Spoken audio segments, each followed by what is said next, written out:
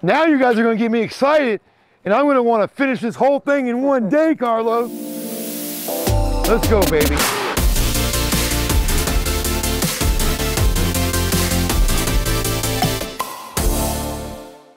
We're back at White Oak Manor working on the reception hall. Now, the last time you saw us here, we were flying in these massive oak beams with a crane. Today, we're gonna be concentrating on the outer portion of the building, which is gonna be our lean-to frame and create that barn look that the builder's going for. So let's get started and make it happen, Captain.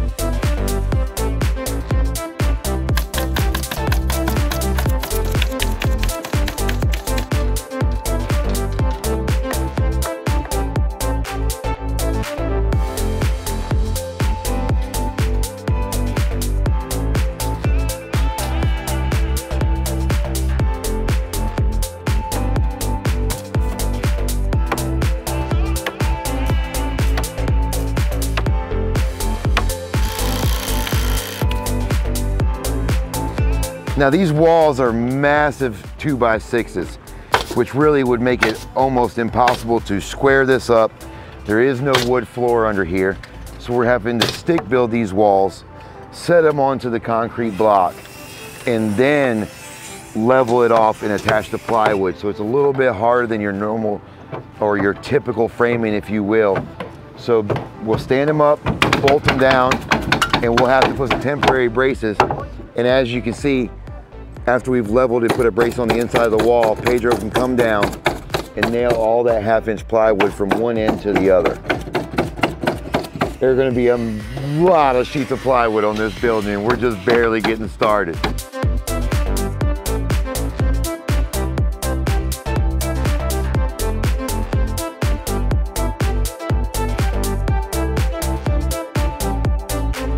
All right, the main thing we're trying to get accomplished here is if we frame this entire back wall, get it squared up and stringlined so it's perfectly straight, we will be able to, from that point, attach our rafters to this lower beam on this upper center section. So we're gonna have to check and make sure that they're level inside and out and this way as well. Stringlining those with a really rustic lumber that has its bows and crooks with it is going to present some challenges. So we start off with a good level and straight base over here. We'll be able to brace that off, hopefully make sure that everything is in line that way, so that when we do install our rafters from this wall to that center beam, that we're hopefully dead on the money straight. We have some massive 4-inch by 12-inch rafters. All right, so we were going to do this in 2 pieces, but he smartly did not nail the center part. So we're going to have that overlapping plate attached to this portion of the wall, but not to that one. So we'll be able to lift this up, set it up, brace it off and support it, and then add that second section there, which I think is a lot smarter. Work smarter, not harder. And that's what you got to do if you want to get through a whole day and a whole week of this hard physical labor. All right, let's go. Set it up on there. Be real careful, hold it good. There you go. Hold on. Un poquito más, una pulgada más. Hold, right there. Hermosa, hermosa. Gonna get it straight up. There you go. Good job, guys. That was gorgeous. Now, I think we need to knock this up a little bit, Pedro. Knock it up a little bit so we don't have to fight to get that other piece of the wall in there. But that was a good idea. Look at that, man. Just a couple hours, we almost got this whole wall done already. Now you guys are gonna get me excited, and I'm gonna wanna finish this whole thing in one day, Carlos. Let's go, baby.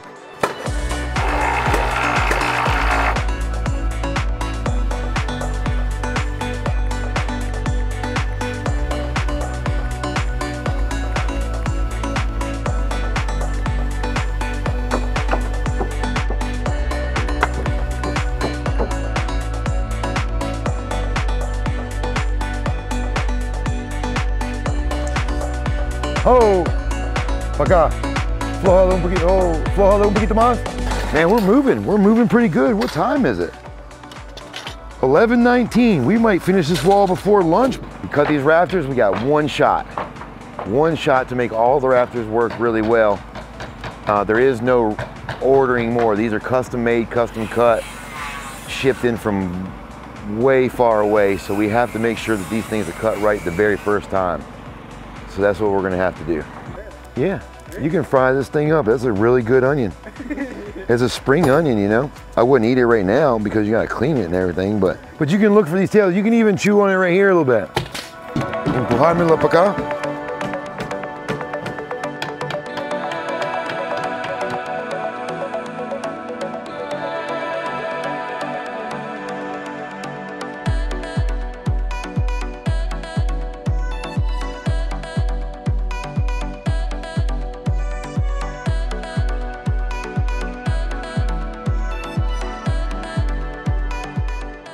We're so close to 1,000 subscribers, guys, and we appreciate everything you've done. But if you haven't, make sure you hit that subscribe button so we can get the rest of the way.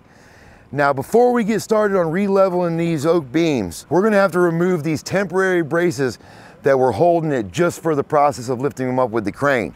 We're gonna have to make sure that these big beams are leveled this way and this way. We're gonna remove these braces and install new ones from end to end to make sure that these big oak beams are perfectly level.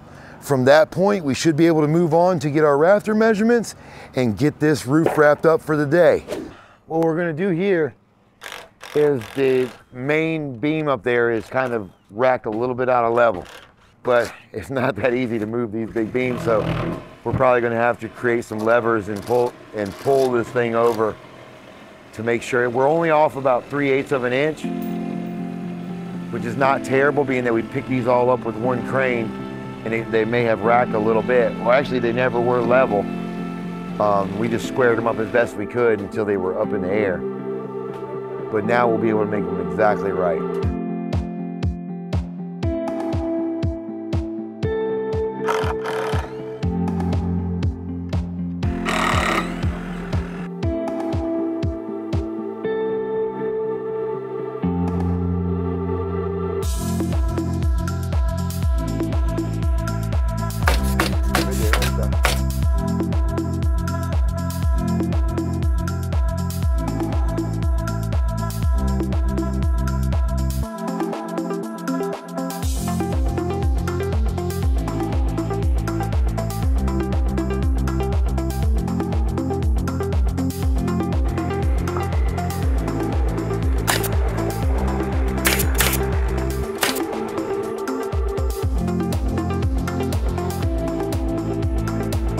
Clavos, un poquito más.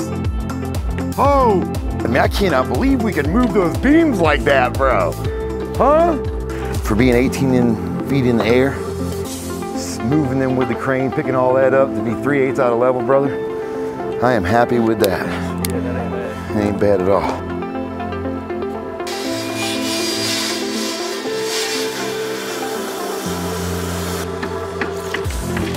Oh!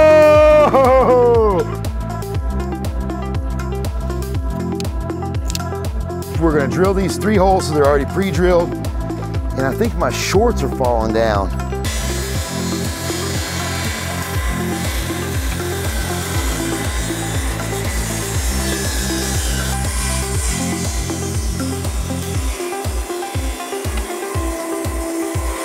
That thing is perfectly level, dude. I must have did a good job the other day with that 4-footer. 20 pies, 7 1/4. We never did find the bit, did we? We never did find the bit, did we, bud? Okay, it's fine. We don't need it. We're good.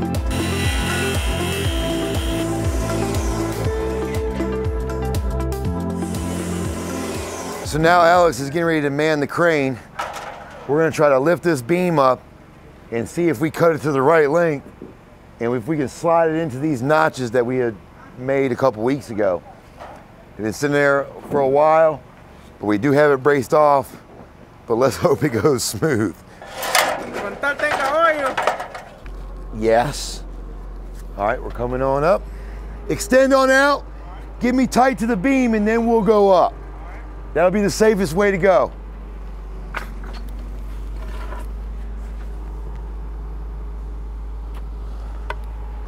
Julian, tratar de meterte. Cuando se puede. Watch tus dedos siempre, okay? Here, lower down a little bit. Lower down just a little bit. Hold on, no lo mueves. Deja él que se trabajo. No voy a saber que estamos bien. Right there.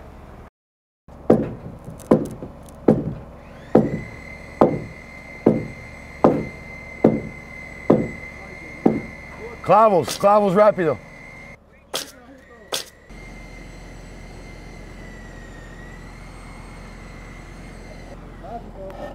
All right, right there. Mazo.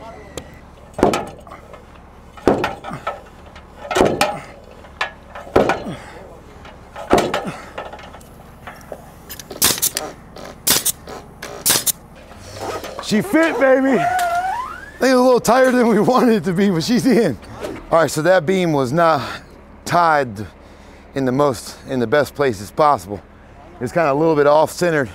And not only that, it was kind of catty-cornered to one side. So being that that notch was so tight and so perfect, we had to kind of rock it and send it in. After a little bit of struggles, we're in there nice and tight.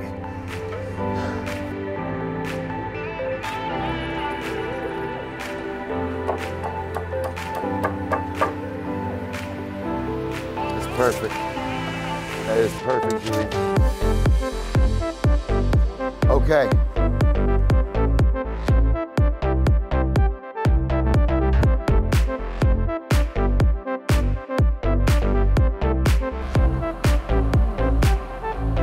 There's a little crook in the board there, and because it's a little bit wider at the top than the bottom, it's not letting our 16-degree angle hit perfectly against the beam. And when you work with a low pitch, like a 312 or a 412, if you're 1/8 off, that can really change your dimension overall. So you want that to be perfect, but when you're working with rough cut timbers and everything, it's just painstakingly slow.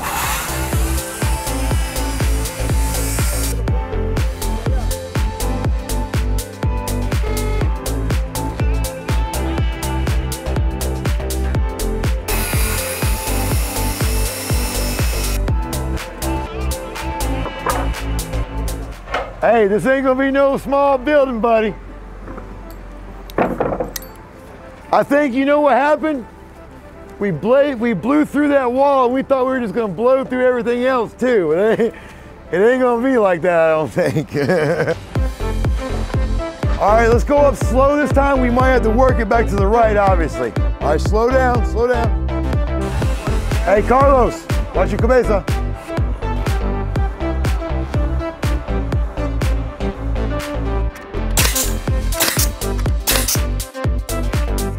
All right, push it that way. All right, let's nail it off good, screw it off good, support everything good. All right, guys, that's all the time we have for today. We're losing light. We're gonna wrap it up, brace it off, and call it a great day. Thank you for watching. Until the next time, y'all have a great day.